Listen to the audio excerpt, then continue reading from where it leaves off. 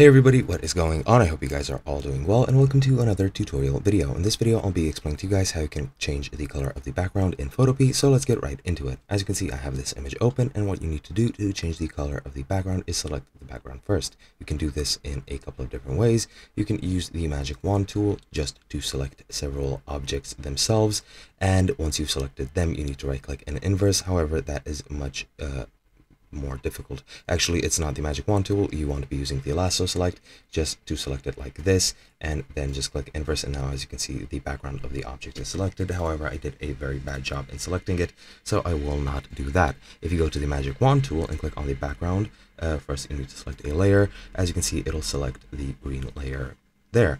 You can also zoom into the picture, and as you can see, there are some spots that are not filled in. If you hold down shift and click on these spots, make sure that everything is selected as it should be, then you can go on, and once you're done with that, to change the color of the background, once the background is selected, you just need to go into edit, which I will do in a second. Give me just a sec, just zoom in or zoom out a bit. You go into edit, go into fill. Once you're in fill, go and select custom, then select the color you want. I'll select red. Click OK again, and as you can see, the background color has been changed. And that is literally all there is to it. Hope you guys enjoyed, and I'll be seeing you guys in another video.